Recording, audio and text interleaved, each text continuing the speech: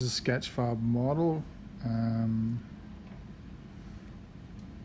3D scan done with a drone, and in the Sketchfab app I can go to augmented reality.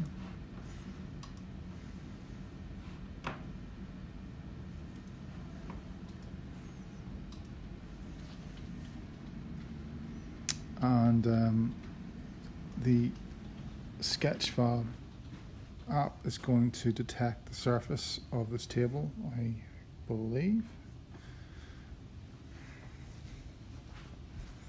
Just need to position it a little bit.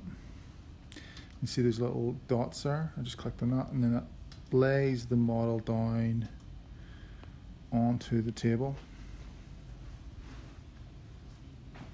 So it's actually on the table, and you can move around it. And it maintains the correct angle on the plane. You can spin it around if you want to position it a bit better.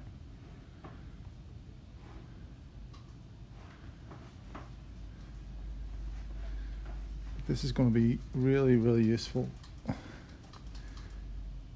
with SketchUp models, bringing them into the classroom and having the teacher being able to walk through, say, something that's going to be built and talk about it